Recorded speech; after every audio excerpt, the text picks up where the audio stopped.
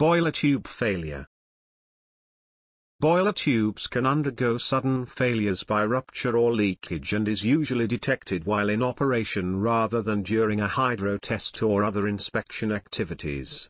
This calls for immediate action as it can often cause a shutdown of the boiler, leading to loss of production and downtime.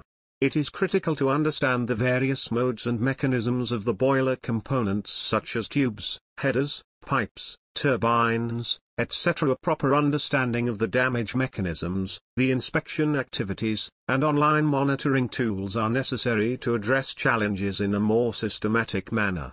Metallurgical root cause investigation helps narrow down the reasons for failure and provides inputs to take the right corrective action.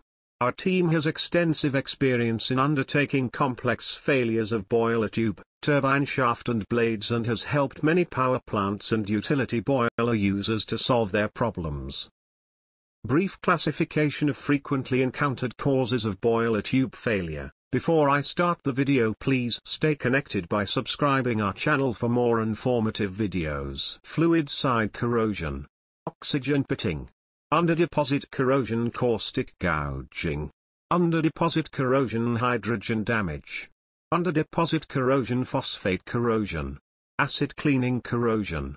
Internal deposit or corrosion product buildup, fireside wastage. Flow accelerated corrosion. Fireside corrosion of superheater and reheater tubing. Fireside oxidation. Fly ash corrosion. Soot blower erosion. Coal particle corrosion. Steam impingement. Fireside corrosion of water wall tubing. Erosion. Low temperature say dew point fireside corrosion. Falling slag damage. Tube rubbing. Rupture.